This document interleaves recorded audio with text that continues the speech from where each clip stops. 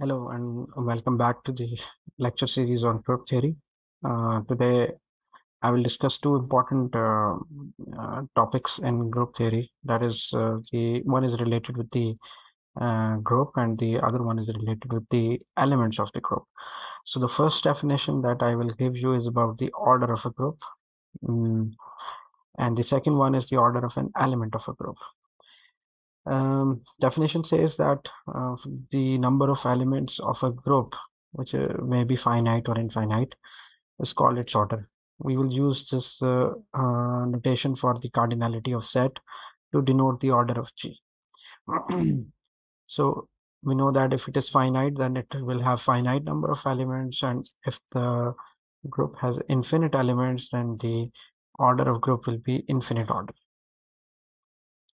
For example, the group Z of integers under addition has infinite order, whereas the group mm, given here is 1, 3, 7, 9 under multiplication modulo 10. So basically, this is the group of positive integers less than 10, which are relatively prime to 10.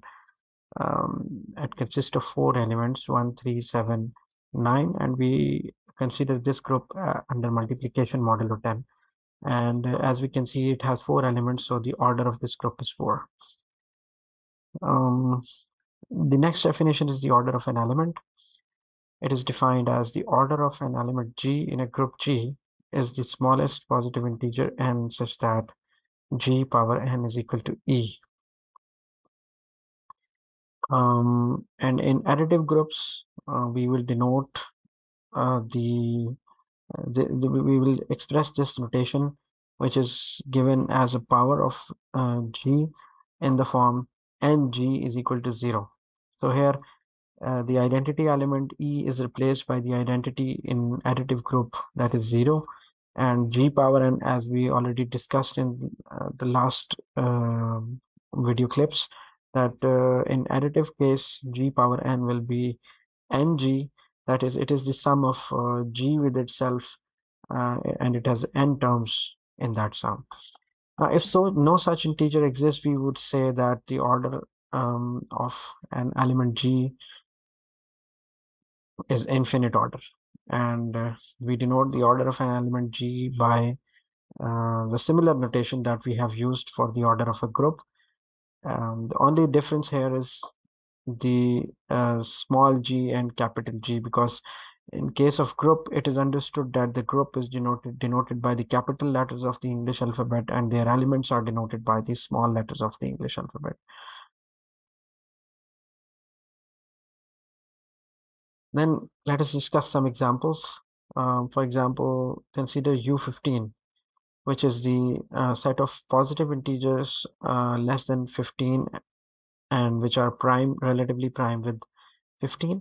So it has GCD, greatest common divisor, equal to 1 with 15. So we have these 8 elements in this group.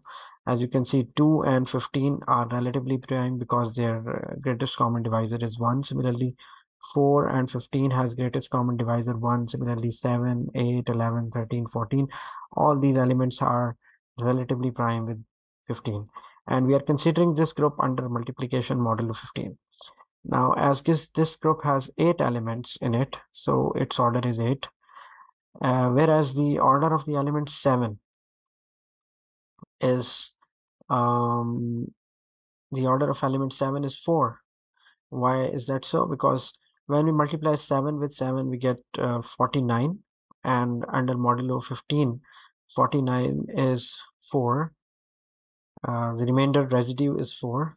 If I divide 49 by 15, then I get the remainder 4. Similarly, when I multiply 4 again with 7, because 7 power 3, when I take 7 power 3, then 4 multiplied by 7 is 28. And in this case, we have the remainder is 13. And again, if I multiply 13 by 7, then I get 91. And in this case, the remainder will be 4. So, sorry, the remainder is 1 in this case, because 91 when divided by 15 is 15 times 6 will be 90, and the remainder will be 1. So the power of 7 at which we get 1 is the fourth power. That is why this is the minimum positive integer, the minimum power that when taken on 7 will give us 1. So that is why the order of this element is 4. Similarly, if I take the element 11, then its square will be 121, and the remainder residue of 121 modulo 15 will be 1. So the order of 11 is 2 in this case, because we have taken power 2 of 11 to get 1. Consider this group under addition Z10. Since this is a additive group, so we will consider the notation of ng equal to 0 instead of g power n is equal to e. So when I take an element 2, then how many times I add 2 with itself to get the identity of this group, that is a 0. So if I add 2 with itself 5 times, then I get 0, because 2 times 5 is 10, and under modulo 10 the remainder is 0. So that is why I get 2 times 5 is equal to 0. So that we have the order of element 2 will be 5. And similarly, by the same expression, by the same equation, I can also get the order of element 5 would be 2, because 5 when added 2 times would give me 0. So that is why the order of element 5 would be 2. And one more example, the group of integers under ordinary addition, every non-zero element has infinite order. Since any non-zero element, when it is added with itself, no matter how many times it is added, it will never give me 0. An ordinary group of integers. I'm not talking about here the group of integers under modulo some positive integer. I'm just saying the group of integers. So that is why a2, a3, a4, a5, a6, for any number of times, if I add a with the a, I could never get 0. So that is why the every non-zero element in the group of integers under addition will be of infinite order. So that is the two basic concepts in group theory, called the order of group and order of element. I will see you in the next short clip with another concept in group theory. Thank you.